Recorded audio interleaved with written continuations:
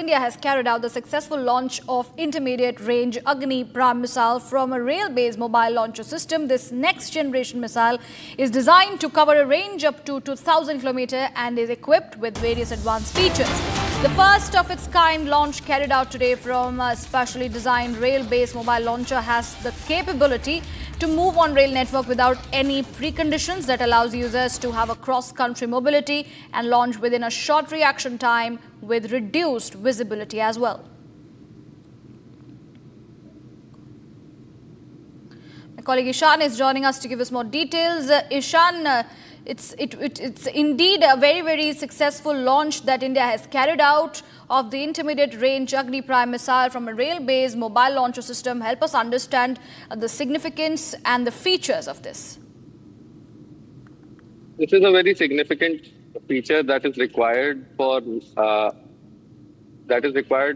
the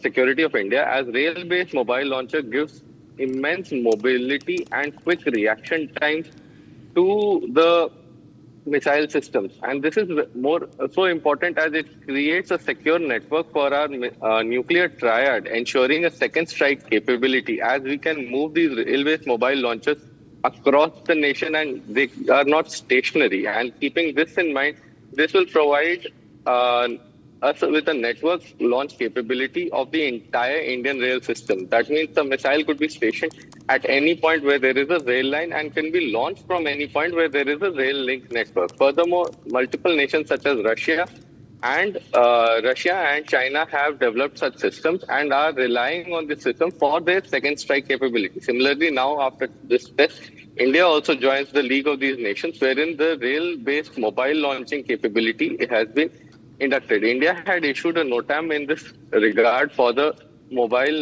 for the testing of this missile. The NOTAM was for an approximate 1,500 kilometer range. Therefore, this intermediate range missile was tested subsequently.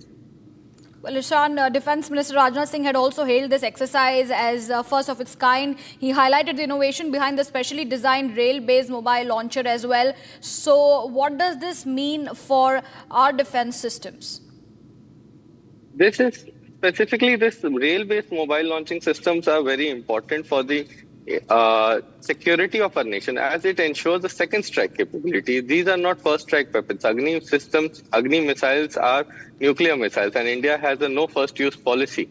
And these systems that we are developing, such as the nuclear missiles that are being air capable, land capable, and sea capable launch systems, are primarily being developed for a second strike capability. If an enemy nation decides to attack India and take out its leadership, or decides to attack India and take out its missile system,